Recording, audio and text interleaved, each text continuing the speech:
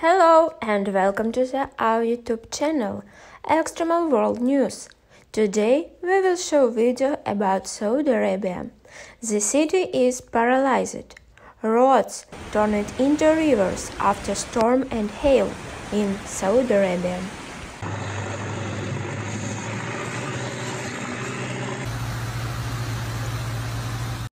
This Monday morning, Albaha was unusually affected by highly effective cumulus thunderstorm accompanied by heavy and unusual hail.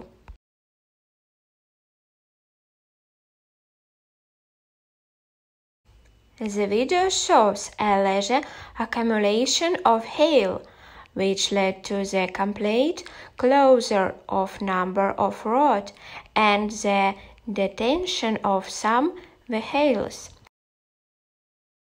Hundreds of vehicles were caused in a traffic jam due to the flooding that followed the hail.